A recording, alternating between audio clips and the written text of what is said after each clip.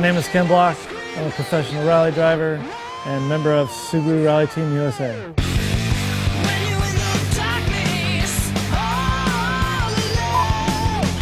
I've been a fan of rally since I was a little kid.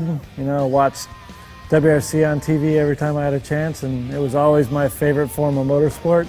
So in 2004, Travis Pastrana went out and did some rallies, and that woke me up to the fact that there was even a championship here in America. So in 2005, I went out and started racing with him in a Subaru WRX STI, and ended up getting 4th overall in the championship and Rookie of the Year.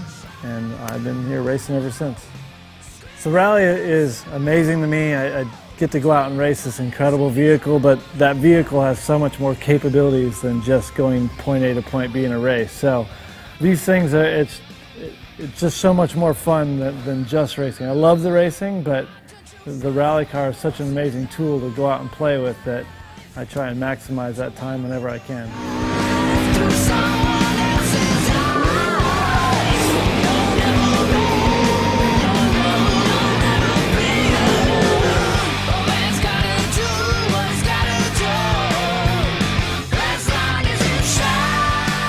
I first met Colin McRae back in 2006 when he came over and competed with us at ESPN Summer X Games.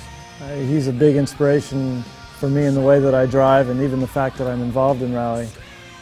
So it's really an honor to be a part of Dirt 2 and carry along the passion that Colin had for rally racing and for this game.